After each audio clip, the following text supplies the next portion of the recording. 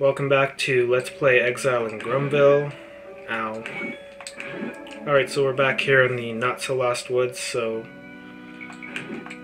let's continue on from the point where we got the super bombs, which we need to enter the next level.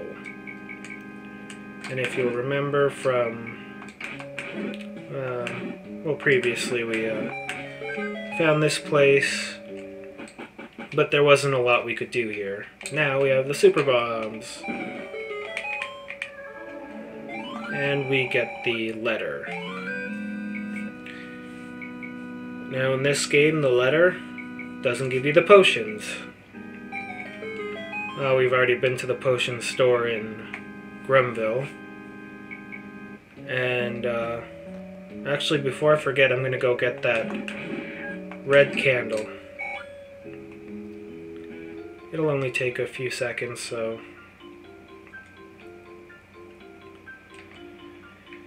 just up here,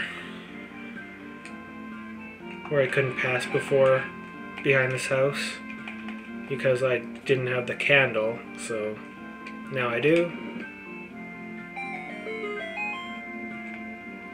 And we find this secret little tree here, where we get the red candle.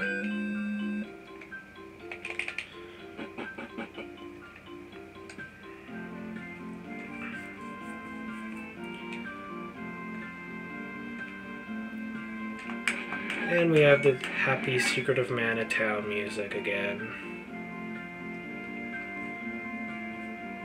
But we will be back into Happy Happy Village in a few seconds from Earthbound. It's kind of funny, everything in here is red. There's no blue.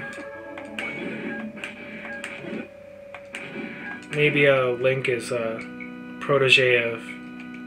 what's that guy's name? Master Car Painter. He's trying to make a blue world, getting rid of all this red.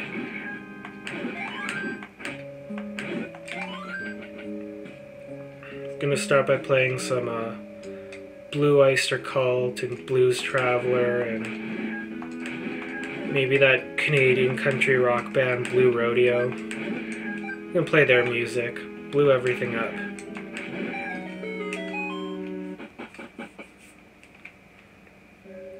But he's not going to play that Eiffel 65 song. That's a little bit too over the top, I think. And there's another example of a trigger triggering something on a different screen. And we get a secret heart container over here. Very nice. Yeah, if you came this way before, that bridge wouldn't have appeared, so... that's what that does.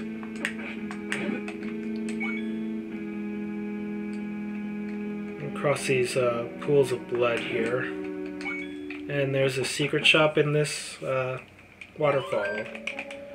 And we need our letter, and we have a store with some keys.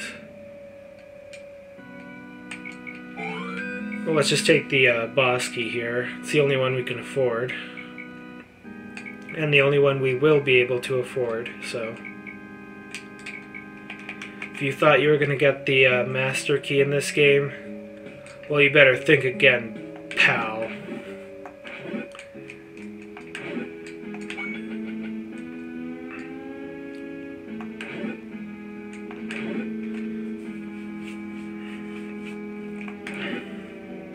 Alright, so...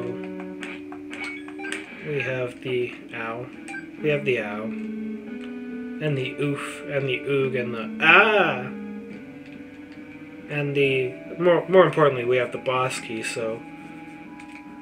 use it right here, and enter... the... gardens.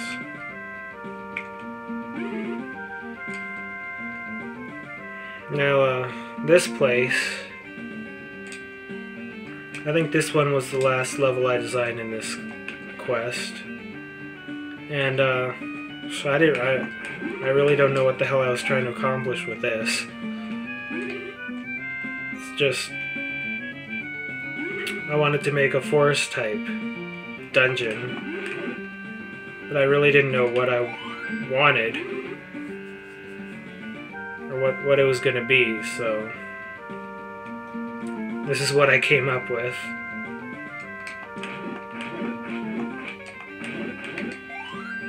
Just a black and white foresty type area indoors for some reason.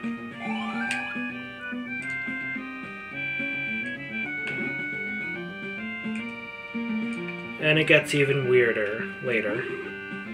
Well, you'll see in a few seconds. So we go in here and it's dark except for the warp. And we get transported into a color room with a bunch of really sort of eyesore colors, I would say.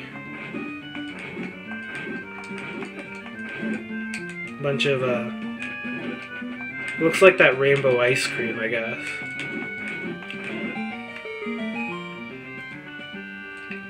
And it sort of changes the layout of the place.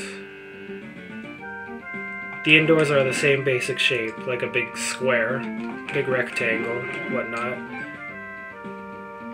But as you can see, the interior is different.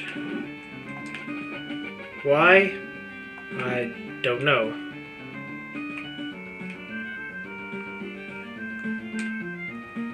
Like, I really didn't know what I was doing here, creating this. I just know I wanted to finish it. This was the last one. I was like, oh, I just want to finish this. And I made this quest in about, I don't know, 3 or 4 weeks.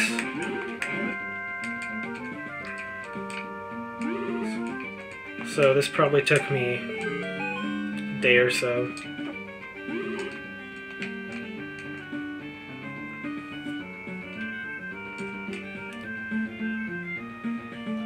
And as you can maybe tell, it's probably my least favorite dungeon in this quest.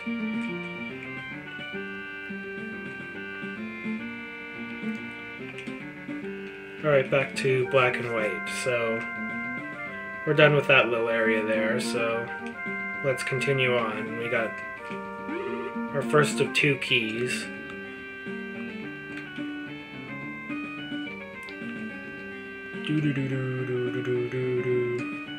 More Castlevania music.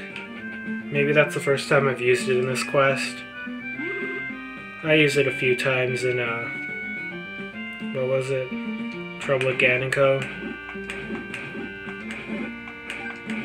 I think this was the I used it in this track in the Wizrobe level,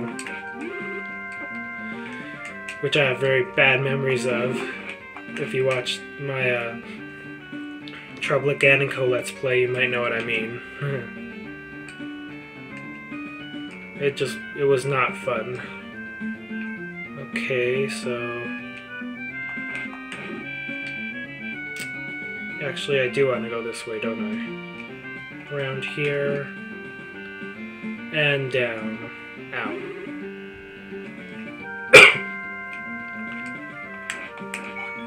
Alright, a couple of hearts. Into the warp and another screen where we have to destroy all enemies. Ah.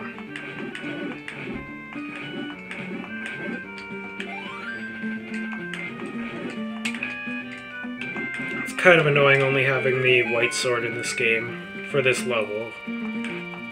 So everything just takes so many hits to kill. And these enemies aren't even that dangerous or anything, they're just like bloated on HP.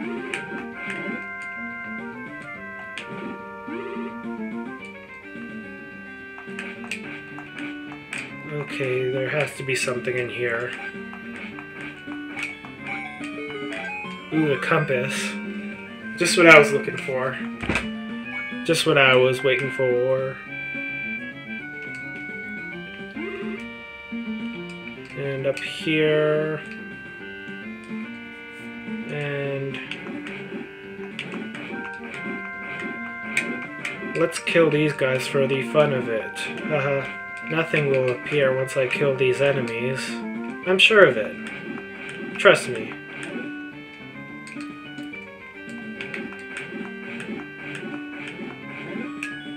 Oh no, there's a key. Alright, let's head to the left first.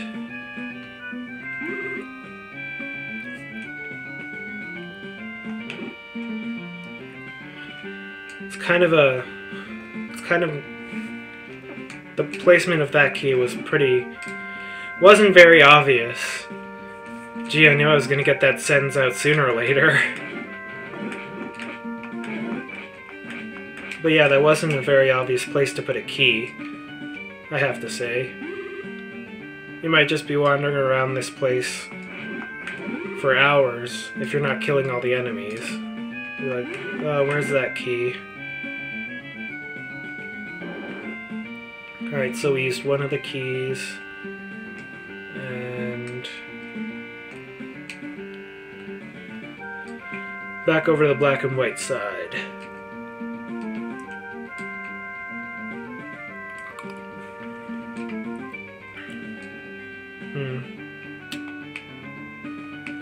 So I guess that's basically what these 4 rooms are. Have to kill the enemies on one of them. Because the middle path over there leads to the boss.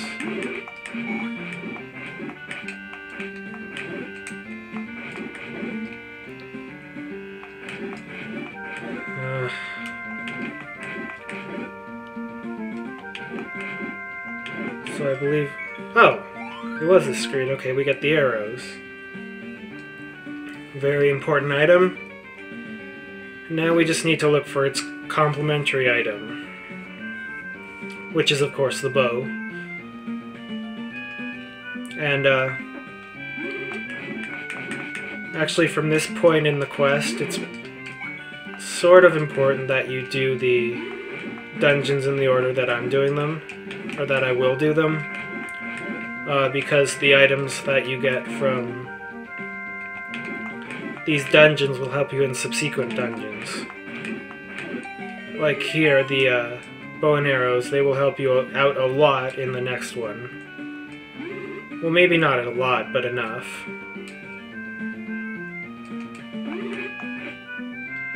You know what? Ow. That was a terrible idea.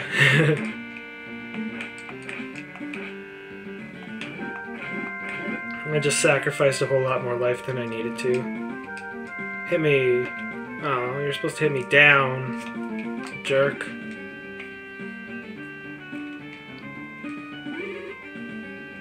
And I only have 5 hearts left.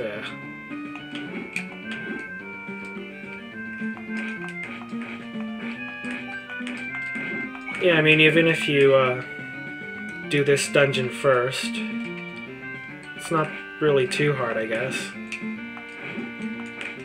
I mean, provided you get the blue tunic or the blue ring and the white sword before you enter. You know, you'll have... I don't remember how many hearts, but you'll have a good number of hearts. You know, 5 will do you.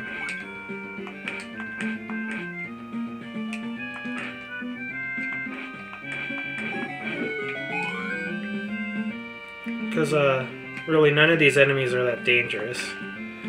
Although you would have to grind up a lot of rupees to get the blue tunic, blue tunic, blue ring, whatever, the white sword, and the magical shield.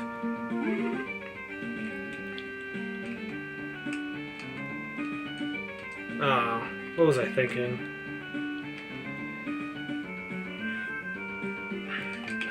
Okay, I'm not gonna try that again. Oh well, we got a restock room here. Yeah, and there's plenty of these bushes you can slash down to get hearts and rupees and whatnot. See, I'm already back to full health. It's not too bad. Alright, and through this warp. And I'm going to stop here, and next time we will finish up with this place. See you later.